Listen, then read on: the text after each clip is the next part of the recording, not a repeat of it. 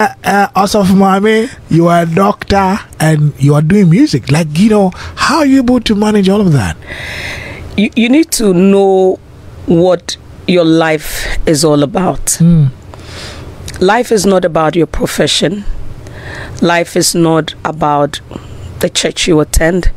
Life is about what impact you make in other people's lives with what you have.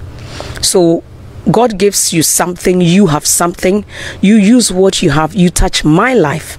I use what I have and I touch your life, because we are not whole in ourselves. Right. So we serve each other, we support each other, we lift each other up with what we have. And sometimes we limit ourselves. Sometimes we limit ourselves with our profession, we limit ourselves with our social status. But if you have it, it's for a reason that God gave to you. And so for me, it's about finding the space to use everything that God has given you. We know of the parable of the talents. Where for some people God gave one, for some he gave two, for some he gave five. God has a reason why he gave you that one. He has a reason why he gave you the two. He has a reason why he gave you the five. So when he gives you five, he is expecting something in return. Wow.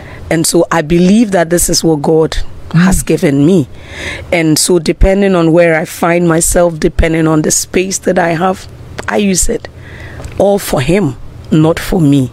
Quite interesting.